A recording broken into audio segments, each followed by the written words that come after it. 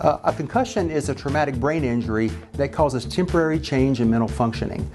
You know you've had a concussion when you have had some sort of head or neck injury followed by symptoms, and those symptoms can range from headache, nausea, vomiting, dizziness, to even symptoms such as problems sleeping or memory changes. At Franciscan Health, we emphasize treatment of concussion, focusing on not only recognition of concussion, but appropriate treatment and then prevention. Well, we know that most kids get better in about 15 to 45 days.